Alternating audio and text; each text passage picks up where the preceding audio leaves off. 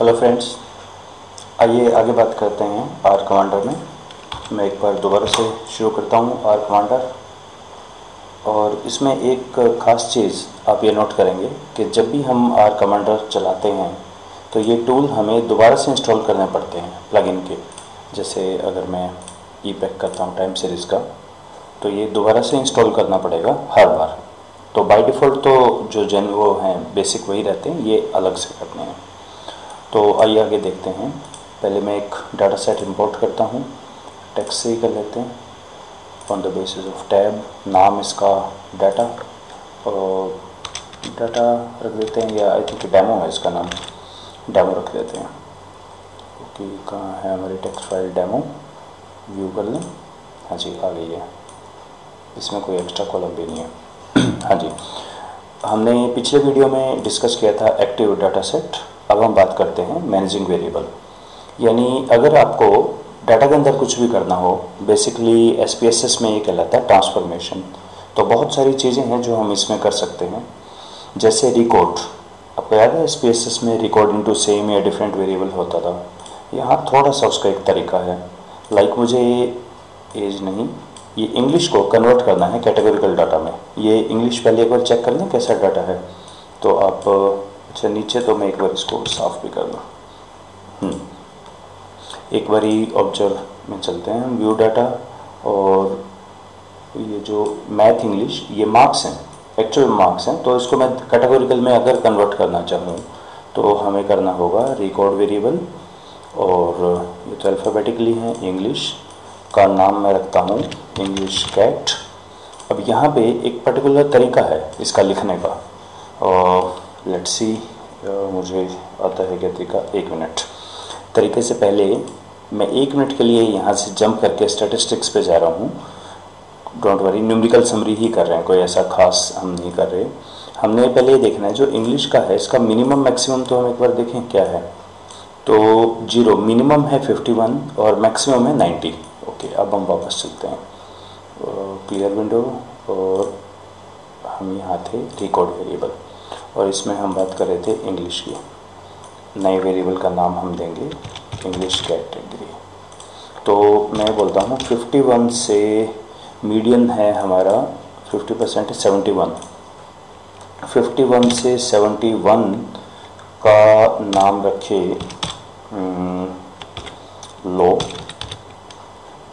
और higher than, तो यहाँ मैं एल्स भी एल्स करके देखता हूँ एक बार यूज, और इसका नाम रखे high. I am not sure ये काम करेगा या नहीं। काम कर गया। चलिए, ये बोल रहा है data set has 100 row and 31 column. पहले 30 थे, अब 31 हो गए हैं। और देख लें 31 पे ये हमारा इंग्लिश का कैटेगरी आ गया, कैटेगरी डाटा में। ये हमारी बेसिकली इस तरह की स्क्रिप्ट बनती है। स्क्रिप्ट मैं आर की वीडियो में अब मैंने स्क्रिप्ट बताना शुरू किया है थोड़ा सा, कि स्क्रिप्ट में देखिए ये रहता था कि जैसे ये CFA की स्क्रिप्ट है आर के, अगर आप 24-25 वीडियो के करीब देखें तो हम यहाँ पे लिख लेते थे चीज़ों को, ये स्क्रिप्ट कहलाती है। इसी तरह से ये आर जो भी आप लिखते हैं, आपको एक याद है कि जब भी आप SPSS में काम करते हैं तो आउटपुट से ऊपर कुछ लाइन्स लिखी जाती हैं। बेसिकली तो सॉफ्टवेयर CUI में ही काम करता है, लेकिन यहाँ पे उसको हमने GUI बना दिया, पर आर इसी पे काम करता है। Like demo, with in demo, एनकैट, record. Actually record है एक, और उसका एक तरीका है लिखने का, और एज डॉट फैक्टर ट्रू, यानी अभी फैक्टर बन गए हैं। तो अब अच्छी चीज़ है कि हमें चलो इतना नहीं याद रखना, हमारे पास अब ये मेनू है, इससे हम रिकॉर्डिंग कर सकते हैं। तो रिकॉर्डिंग में हमने कैसे लिखा है, यहाँ पे फिर कॉलन यूज़ किया, और यहाँ एल्स भी यूज़ कर सकते हैं हम। तो अगर आप कॉलन वाइज, इसमें less than equal to where नहीं होता। हाँ, एक और चीज़, लेट्स से आप कुछ और एक्सप्लोर कर रहे हैं, आपको नहीं समझ आ रहा कैसे करना है, तो कैसे पता लगेगा। हेल्प पे क्लिक करें, तो यहाँ इसी चीज़ की आर कमांडर की हेल्प आ जाएगी ये पूरी। और यहाँ इन्होंने एग्जाम्पल्स भी दिए हुए हैं, जैसे नीचे ना ऑथर जॉन फॉक्स याद है, जो आर कमांडर को मेंटेन करते हैं, वो हैं। जैसे इन्होंने कहा रिकॉर्ड को यूज़ करते हैं, तो रिकॉर्ड फंक्शन पे क्लिक करें, ये रिकॉर्ड आ गया। इसका लिखने का तरीका variable record age factor this, और यहाँ नीचे एग्जाम्पल दिए होंगे इन्होंने, और भी एग्जाम्पल देते हैं। ये देखो एग्जाम्पल्स यहाँ की बना है, ऐसे करते हैं, तो ये भी आप पढ़ सकते हैं। आर यूज़र को हमेशा हेल्प पढ़ने की आदत डालनी चाहिए। क्योंकि आर तो इनफाइनाइट है। मैं तो जो डिस्कस कर रहा हूँ it's just tip of the iceberg, ये तो बहुत कुछ है। तो अब यहाँ से पढ़ के क्या करें इसे।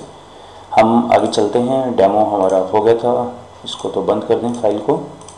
डेमो ओके खुला हुआ है ना ये, ओके इसको बंद कर दें और हम आगे देखते हैं। सेकंड है कंप्यूट न्यू वेरिएबल। ये तो ट्रांसफॉर्म में कंप्यूट होता था स्पेसेस में, बिल्कुल वैसा ही है ये। अब जैसे मैंने कहा कि नई वेरिएबल का नाम है as to, not as to, let's say math to, और मैथ टू है मेरा स्क्वायर रूट ऑफ मैथ। मुझे वेरिएबल का नाम याद है तो मैं सीधा ही लिख देता हूँ square root of math. Okay, तो एक और वेरिएबल हो गया 32 वेरिएबल। चेक कर लें, स्क्वायर रूट ऑफ मैथमेटिक्स आ गया, हाँ जी ये आ गया। ये मैथ था, 87 का अंडर रूट हो गया 9.32, स्क्वायर रूट हो गया। यानी कुछ भी आप अपना लिख सकते हैं यहाँ कंप्यूट न्यू वेरिएबल पे। पर्टिकुलरली जो लोग काम करते हैं लाइक कॉम्प्लेक्स उस पे कि x² + 2 ऐसा समथिंग, वहाँ आप इसको कंप्यूट कर सकते हैं। नेक्स्ट है हमारा add observation to the data set, but obvious है लास्ट में एक नया रो बनाना है तो समथिंग। स्टैंडर्डाइज वेरिएबल, ये काम की चीज़ है। आपको याद होगा अगर आपने मेरी आर की मतलब रिग्रेशन कोरिलेशन पे वर्कशॉप हैं, वहाँ मैं बहुत ज़्यादा एम्फेसाइज करता हूँ कि पहले आप इनका ना स्टैंडर्डाइज स्कोर निकालो, सबके खुद ही करो। तो स्टैंडर्डाइज तो हमें बहुत ज़्यादा रिक्वायर्ड होता है। साइंस कहाँ गया हमारा, चलिए मैथ इंग्लिश दिस तीनों के निकालते हैं स्टैंडर्डाइज स्कोर। तो ये निकल गए स्टैंडर्डाइज स्कोर इनके। दो वेरिएबल्स का रिलेशन एक्चुअली उनके स्टैंडर्डाइज स्कोर का रिलेशन होता है जिसे बीटा बोलते हैं, राइट। तो ये स्टैंडर्डाइज स्कोर यहाँ से बहुत क्विकली निकल सकता है standardise. Convert variable into the factor, ये भी इम्पोर्टेंट चीज़ है।